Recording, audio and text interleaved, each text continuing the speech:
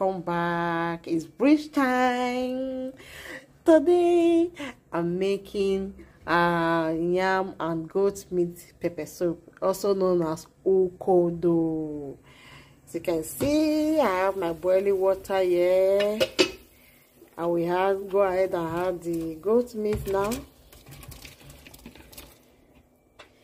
So while the goat meat is boiling, I will cover it for it to boil till tender.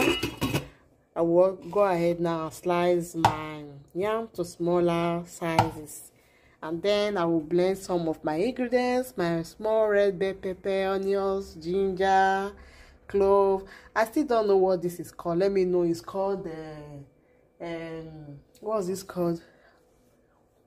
Ikposa in my place. Ikposa. Let me know what you call it in your own place or in your own language.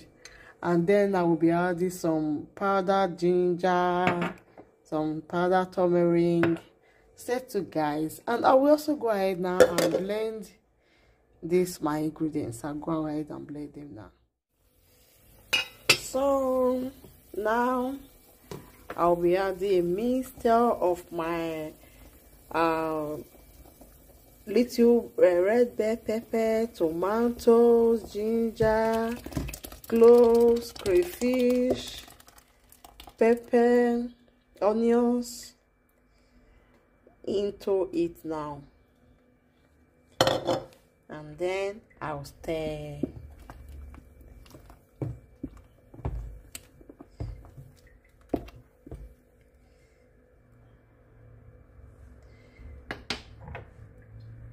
Add my ginger,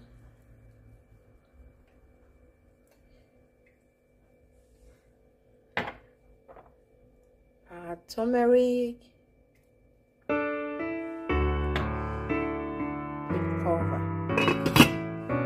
Then I'll go on and slice my yam. It's now time to add our yam.